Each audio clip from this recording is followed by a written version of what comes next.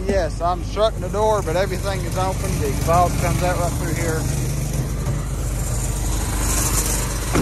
Very dangerous. But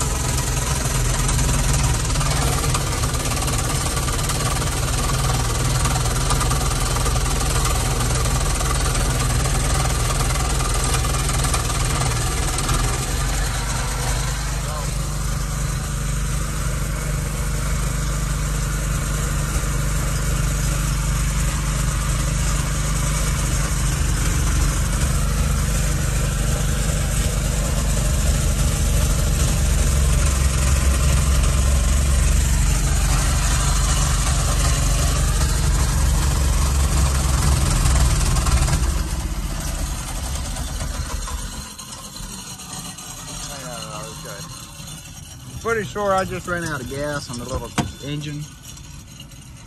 And like I said, all I'm doing is trying to prove something here. Is a 212cc engine enough to move the car? Yeah, you can move the car with it. Considering that engine's not connected to the wheels, it's only connected to a generator. It does work. So I'm gonna go ahead and restart it, move the car. But it does, of course, make enough power to physically drive the car around. And this actually proves a point, because all I want to do right now is charge a set of batteries while I'm driving. That engine, I'm going to buy a diesel engine. I'd like to be able to find a good diesel engine, 12 horsepower, somewhere around there, to go under the hood. So, go somewhere under here with another set of batteries that'll be under the tunnel. That way I've got some decent range. But let's see here. I'm gonna go ahead and get her put up. So, some progress on the electric Rx8. Had to store some 12-volt batteries somewhere, so right now they're in the trunk of the car. Go ahead and fire it back up. I'll catch everybody later. I know every one of my updates, it's dark. This is the only time that I have to work on the car, basically, is during the night time.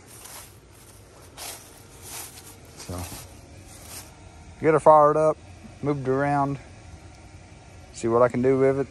If y'all want to see any more updates on the car after I get the engine, the diesel engine put under the hood, and a separate generator motor system put under the hood, I will definitely be posting video, but I don't know when it will be.